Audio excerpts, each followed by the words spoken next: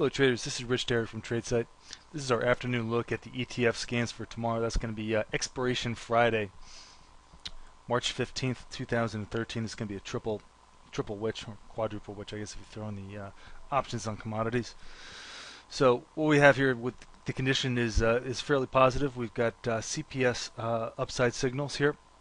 For the most part, we've got them in the spider side and the diamond side, so two of the three sides.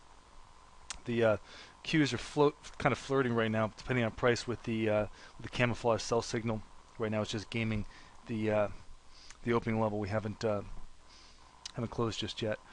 So pretty light volume actually going into expiration. So tomorrow's probably going to be a little thin as well. We'll kind of have a barbell day where we get some activity and some volume in the ETFs in the morning, and we slacken off a lot over the midday, and then have another barbell on the other side at the close. So, at the opening and close, we'll have a good amount of volume. That'll make the volume figures look good, but it'll probably be pretty thin during the day unless we get some news to drive it. The domestic sectors are kind of a mixed patch. We do have some buy indications here that they're the stronger CPS variety, which is always interesting. But we do have some offsetting sell signals here. So depending on what you're looking at, there is either strength or weakness. So right now there's really no indication from our overall domestic sectors.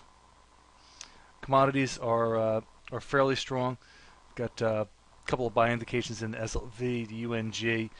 Some of these commodity stocks are trading very, very well today, so definitely keep an eye on those for tomorrow in case the options desk need to squeeze them higher for expiration. Right now the TLT is conflicted. It's had 3 days now where it's opened lower, gapped down, and it had a pretty decent close. So it feels as if it's trying to secure some kind of a level here. The foreign stuff is all very, very light volume ahead of expiration. So couple of signals here, but I would take those with a grain of salt. And the specials are kind of just a mixed bag, as they often are going into expiration. The one thing is the special longs are definitely outpowering the special short sells. So this, on balance here, all in all, with the specials on the long side, are definitely biased to the buy side. Got CPS buy signals in most of the big ones that we follow. All right, guys, that's gonna be it for today. As always, thanks for watching. This has been Rich Derrick for tradesight, and good luck tomorrow.